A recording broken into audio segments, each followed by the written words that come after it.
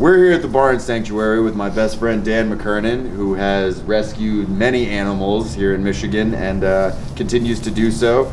And these are Nigerian dwarf goats. And they're freaking adorable, as you can see. And I'm gonna pet them. Yep, and they're only about a couple months old. Ellen here is the oldest. Then I believe you got Portia there, and then Twitch here. Named after the Ellen show. Portia's the sassy one. So sassy. What? The farm's been in my family for about 140 years. May 2016, I converted it to a farm animal sanctuary where we rescue farm animals from cases of abuse, neglect, the corporate food industry, and stuff like that. Let's go check them out. You're a better person than most. All right.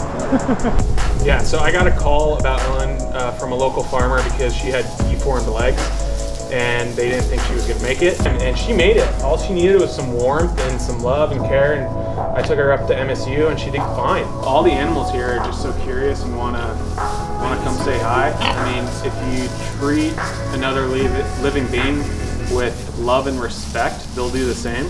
Hi. Okay. Like I said, perfect timing. Most of the time. Yeah. For large pigs, you don't want to get on their bad side. If they don't want to be around, you'll kind of know it, and you're like, all right, you need time and space. And just like people. Yeah, you just gotta respect them. Do you think that more people will start to consider these animals as actual pets, like they do cats and dogs, seeing how they...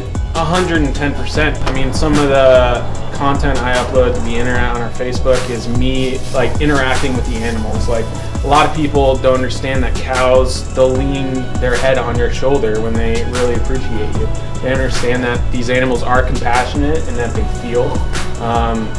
All that stuff's been behind closed doors. So we don't feed any of our animals grain. We give them hay and grass to feed on, because that's what they want, you know.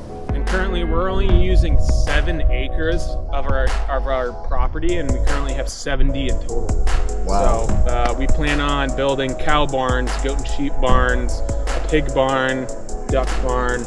Each species is going to have their own barn, and they'll be able to come and interact in a central pasture. So.